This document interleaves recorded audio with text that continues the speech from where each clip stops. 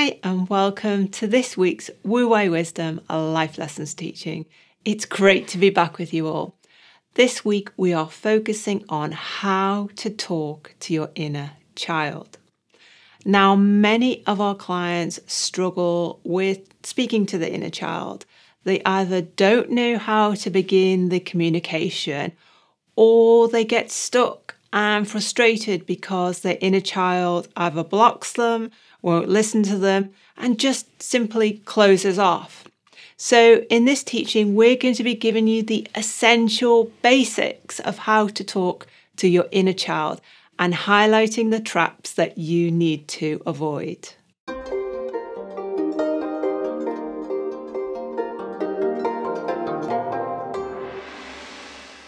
Okay, David, so I know you work with a lot of your clients, teaching them how to do the inner child communication. What are the main things that your clients struggle with? The number one thing is they get tied up and get confused in their emotions. So they don't do the golden thread correctly right at the beginning. And so remember, when you're doing the golden thread work, the first step is you have to separate your emotions from those thoughts that create them. Remember, you are the creator of your emotions. You are not the victim of them. So that first step of separating the emotions from the thoughts and beliefs is the first step. I would always recommend, and you can look back on many videos, when you're doing the work, try and stop saying, I feel. Replace it with, I think, I believe, I choose. So instead of saying, I feel overwhelmed, I believe I'm overwhelmed. And that first step creates a separation where you can go down then and start asking the golden thread questions. So are you saying that, so the golden thread process technique for people who are watching or listening to this, that one of the first stages is to get clear on the language you're using when you're talking, either your self-talk or you're having the conversation with the inner child. And rather than use the I feel word, we need to be saying, what do you believe? What do you think? What are you choosing? And getting the inner child to start talking in the same language. Yes, it sounds very minor, but I observe working with my clients. It's the most important thing. The part of your mind that we're calling the inner child. And if you're unsure what we mean in our model by the inner child, we've done literally hundreds of videos. So check it out and make sure you understand what we mean. That part of your mind loves talking about your feelings, your emotions, feeling scared, feeling frightened, feeling vulnerable, feeling overwhelmed, whatever word it does, because that takes you the farthest away from the inner child. I often think about it like a triangle or a pyramid upside down, and at the top you have the widest part, which is the emotions. In the mid-range, you have the thoughts. At the bottom, you have the beliefs. And right at the point, you have the vow. And you have to navigate right down from the emotions and navigate down through by asking the golden thread. So why do you think that? So where did that come from? Until you get right to the bottom, to the point. Okay, so I want to try and give an example of what we're talking about here. So if I experience an uncomfortable red light emotional feelings, so anger, upset, jealousy, anxiety, any of those kind of type of red light uncomfortable emotions, to begin the conversation with the inner child, what you're saying is we wouldn't say, why are you feeling like this? Why are you feeling like this, darling? You want to say, what's going on here? What are you thinking? And then are you saying also that that when we talk back to ourselves as the inner child answering the question, that we shouldn't also answer saying, but I feel anxious and because I feel this and I feel this is happening. It needs to be, I think, I believe, I choose. Exactly. So what the inner child will do, if you go, oh, darling, so why do you feel about this? It will then start to run out with lots of other feelings. You have to do that separation at the beginning of the golden thread. And you called it anxiousness or jealousy or overwhelm. I would prefer to call it a red light feeling. So why are you creating the red light feeling?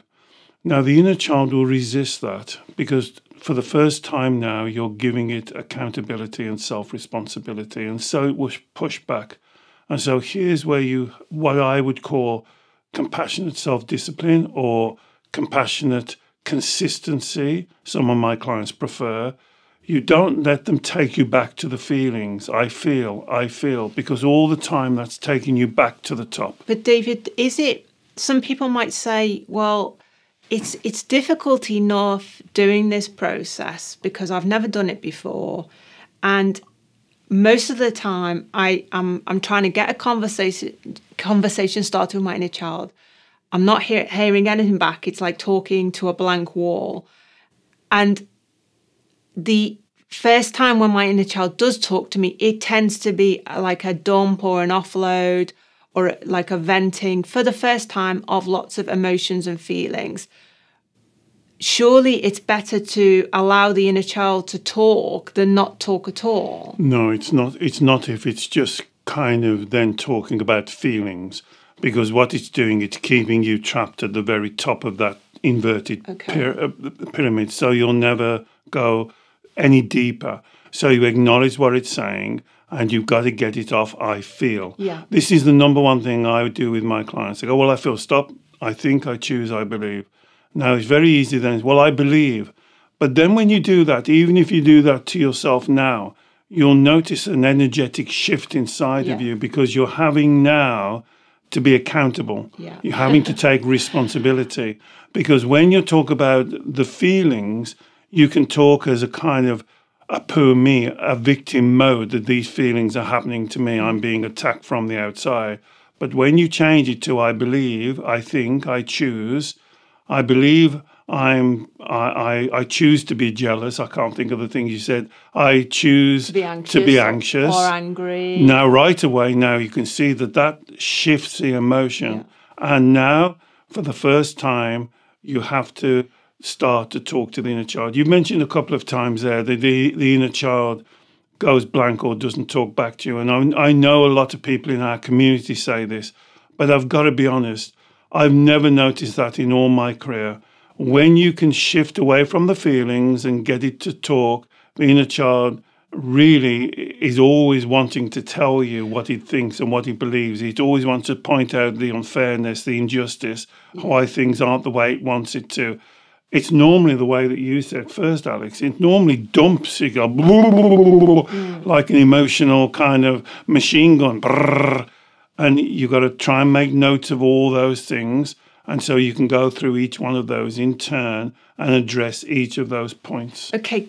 I'd like to take a couple of steps back even before that. So if we are thinking, right, I believe this inner child work is going to be helpful for me. I mean, certainly for the work where you do with clients, virtually all your clients, the inner child work is an integral part of the overall golden thread process therapy consultancy that you're offering. Yeah. So, but this work can be done by yourself. Definitely, it can be done as part of self-inquiry. Definitely. So if I, for the very first time, thought, right, all these years I've been ignoring my inner child. I've just not wanted to. I've been burying stuff. I've been avoiding. I've been manipulating. I can see all those patterns going on. I want to open the Pandora's box, as some people kind of emotively say. Is there a good or a best time and place to start this conversation? Well, before I answer the question, there's one thing you said there which was very interesting. I want to open the Pandora's box, and it's normally the opposite. I don't want to open the Pandora's box. The inner child doesn't. In a way, it's a paradox because the inner child wants to be heard and listened to, and you haven't done that in the past. But equally, the inner child doesn't want to be exposed or have its ways of thinking interrogated or examined. Exactly. So normally what happens is the Pandora's box stays closed, and the client is very reluctant to open the box. So once you open the box, and your question was, what's the best time and the best way to do this? The best time and the best way is when you can have a quiet 15 or 30 minutes to yourself anytime during the day, I would call this a meditation. I believe a meditation is the process of focusing your mind. So being able to sit quietly, you don't have to sit in any position, you don't have to be cross-legged, you don't have to sit in front of a candle or a flower. You can just sit quietly in your own thoughts, or some of my clients like to journal as they're doing the self-inquiry work, and you just give yourself time. And if the inner child part of your mind does the dump and give you a lot of things, you try and slow them down and you deal with one thing at a time. Normally, in my experience, the first thing they come with is the most important thing, and the rest are kind of tied onto it. So try and relate to the first thing that it says, that he or she says to you, and then work on that. And I would say, try and keep it so you work in between. I don't know what your lifestyle is, but if you can dedicate 15, 20, 30 minutes a day, that's all. So just try and do that every day and sit with it. And the end of 30 minutes, perhaps even doing a clock and say, that's it, we've stopped now for the day, we'll continue tomorrow. That's a good way of doing it. And so the opening question to begin the conversation, would it be typically something like, what would you like to talk about today? No. Or would it be something like, what's the matter? Have something specific in mind. Say you've experienced a red light emotion earlier in the day, or that's right. You're so I would always go off the emotion. Okay. So I would always say, you created an emotion that you want to call fear, scared, frightened. I want to call that the red light. But could you tell me why you created that emotion? What is it you're scared about? What is it you're frightened about? What is it you're jealous about? What is it you're overwhelmed with? What is it you're scared of? Whatever it is. And don't let them go back onto I feel. I think, I choose, I believe. And then that begins the golden thread. And you said once in the video, I love what you said, it's like following a trail, like following the trail of breadcrumbs, the breadcrumb trail. Exactly. It's the same type of thing. And then you'll notice very quickly, and especially if you're new at doing this, the inner child will want to keep on saying, I feel, I feel, I feel. And what they're trying to do there is to take you back to the top. Yeah. So just pause and I say, I believe. Do you believe this? Do you think this? And then you'll notice that internal kind of pulling. So just stay calm, drop shoulders, take a breath, and just say, is that what you think? Is that what you believe? Is that what you choose? And all of the time you're trying to put the accountability and the responsibility onto that part of the mind for the first time. This can be so powerful, so life-changing. I would put it that much, that for the first time now that you're building up a really meaningful relationship with that part of your mind, perhaps for the first time, as Alex says, you've never sat down quietly, given yourself time, and listened to what that part of the mind is saying.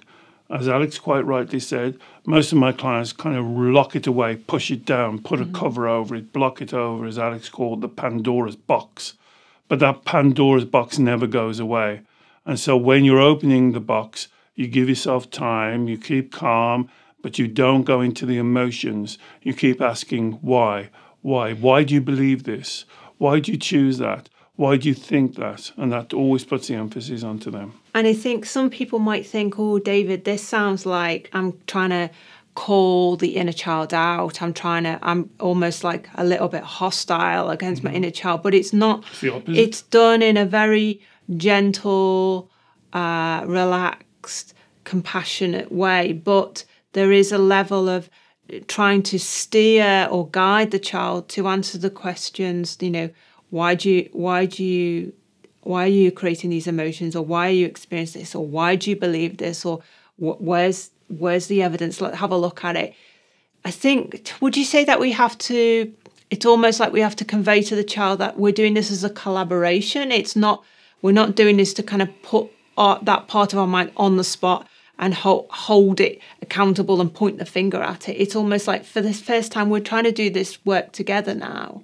Exactly. You're absolutely not trying to criticize, compare, or be judgmental. We call it CCJ. That's the last thing you're trying to do. You are trying to be like a parent. I would call it like a spiritual parent to your spiritual inner child. And so you're working together as a team. That's how I think about it. When I'm working with my clients, we often get to a situation, and some clients can do this quite easily, and some clients have difficulty. I almost think it's like channeling or something like that, where I ask the client to relax, drop the shoulders, breathe deep, try and be calm. And then I say, would you allow me to try and speak to your inner child? And I would always call the inner child a little pet name, like sweetheart, little one, son, whatever, just so the client knows I'm trying to contact that part of the mind. And once I start asking the child questions, you'll be amazed, as normally we can't shut the child up. It's just at last somebody wants to listen to me. At last someone's going to answer my questions.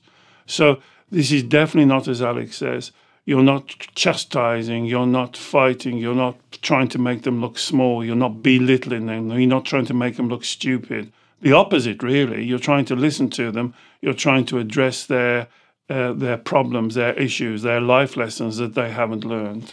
And I think one of the most common traps that people can fall into with this inner child communication is they begin with some success. They start to get responses. They start to get the inner child opening up, giving them the kind of dump of all the things the inner child has wanted to say for so long that you've been ignoring. But then they get to the point when you're drilling down on the why do you believe this, really trying to guide the conversation in a productive way, that the inner child starts blocking them, starts giving them the cold treatment, won't listen to them. And it's like they reach a kind of a roadblock in the communication. And as a result of that, they become very frustrated with themselves and with the inner child.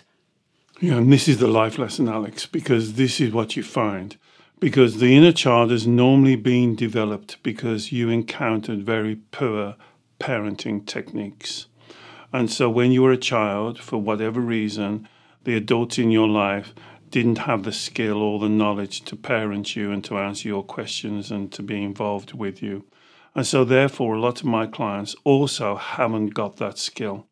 And I'm sorry to say this, but a lot of my clients will treat themselves worse than they've ever been treated as a child. They will ignore them, as you said, they will lock things away, they will avoid, they will skip over things, they will go around.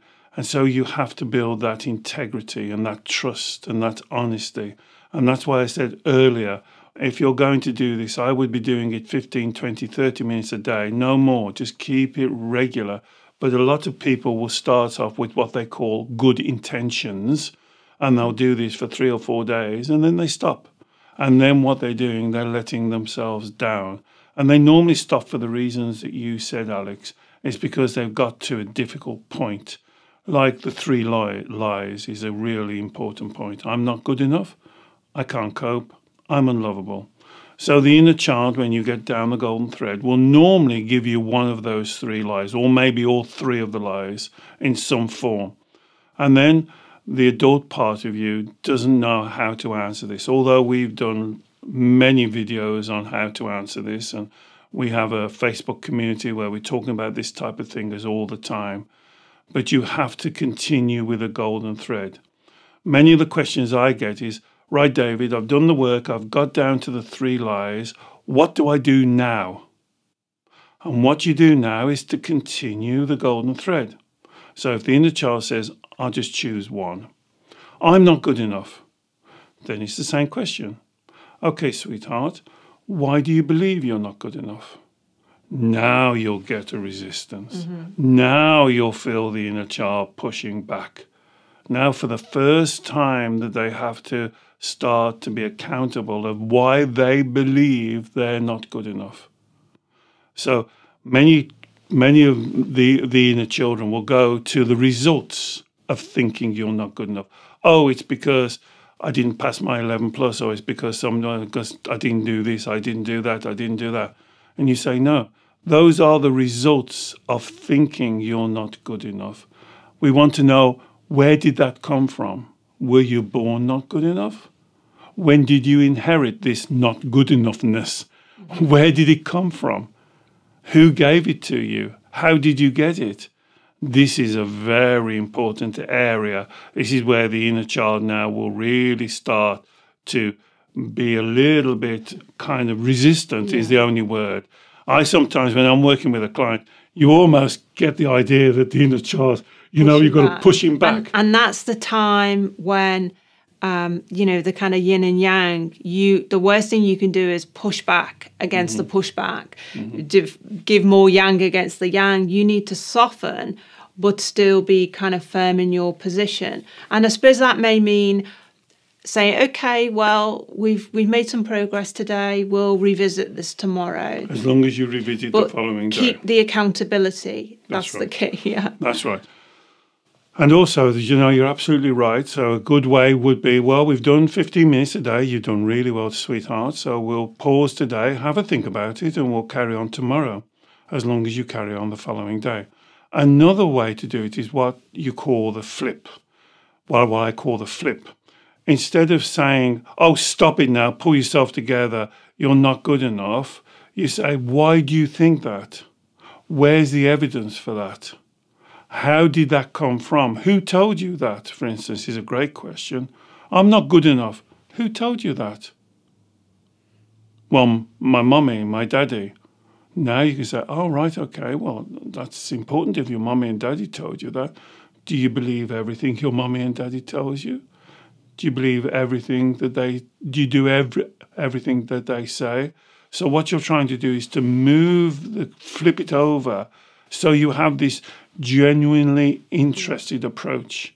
And this is what I love so much about the inner child work. When you get the techniques right, you can move very quickly and speak to this gorgeous little child. I've said to you in many videos, many people come to me and they tell me that their inner child, some kind of a demon, the devil, an evil, like the devil sitting on their shoulders, nasty, critical. And I've never once found that.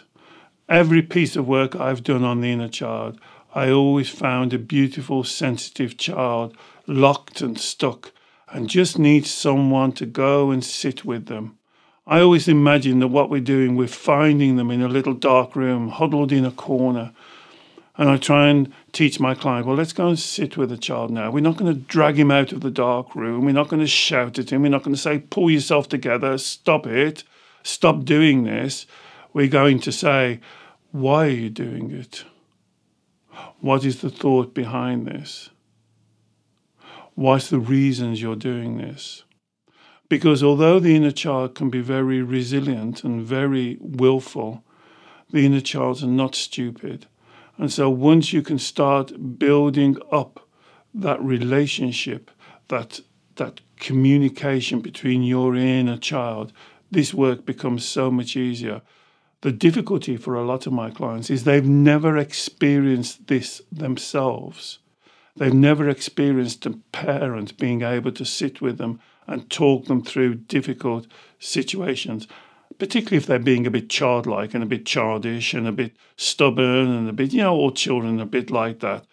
And so if they've never had an experience on how to deal with a child like that, they find it very difficult to deal with their own inner child. Yeah. And so, we've done so many teachings, David, on this inner child reparenting and various techniques and skills and how you work it through. And I can put links to those teachings in our show notes to give you more information and more help. But the ultimate aim of these inner child conversations, the inner child work, is what are we've talked about the beginning, we've talked about the middle and what happens, and where are we aiming to get to? We're aiming to educate that part of your mind, what we call life lessons, into the spiritual perspective. Is not believing what the child says, not repeating what the child says. So if the child's saying to you in your mind, I'm not good enough, you don't take that as gospel and go around believing and living your life like you're not good enough, acting like you can't cope, behaving like you're unlovable, because then you are not in control of your life. The inner child is. And that's when I say stop it. I'm talking to the adult. When I say stop it, I'm now talking to the adult. I'm not talking to the inner child. Don't follow what the inner child says, because when you do, you put the inner child in the driving seat of your life, and you are following behind this childlike logic and perception. So the idea is, as you go down, you learn the techniques, you answer the questions, you learn the valuable life lessons. What you're doing is you're creating a oneness. The inner child and the adult are coming together as one. There's no separation. And this is why the idea of the inner child work is so important, because at the beginning, at the top of the golden thread, when you're talking about the emotions, there is a separation in your head between the inner child and your adult, mature mind. And what we're trying to do is to resolve the issue so these slowly merge together and become one in a oneness and a spiritual truthfulness. And that separation is most commonly experienced when we say something like, I know this logically makes sense, what you're saying, but there's part of me that still won't let it go. And can I tell you the first? And it's that separation, that conflict. I'll just stop you there, because the most important thing, and because you can test whether this is happening to you, is my clients will say, I've listened to your videos. I agree with you that I create my emotions, but there's a separation, because their adult mature mind agrees that of course we create our emotions, but there's another part of the mind that we're calling the inner child that doesn't agree. Yeah. And there's the separation. Yeah, exactly, David. Brilliant. Thank you. Well, I hope this teaching is giving you some useful, essential, basic tips on how to talk to your inner child. As I say, we've done so many more teachings on inner child work and inner child reparenting to help you with this. But we wanted to go back to basics and re-highlight this really important point about opening the conversation. How do we deal with the roadblocks, and a reminder of where we're actually headed to with this work. If you have enjoyed this teaching, please do let us know. Do share it with someone else who you think would also benefit. David works one-to-one with clients all over the world every week on exactly the sort of issues we've talked about today. If you're interested in learning more about David's sessions, I will put a link to learn more in the show notes below. And finally, please don't forget to subscribe to our YouTube channel. We produce new teachings every week, and we would love to share your journey with you. Bye-bye.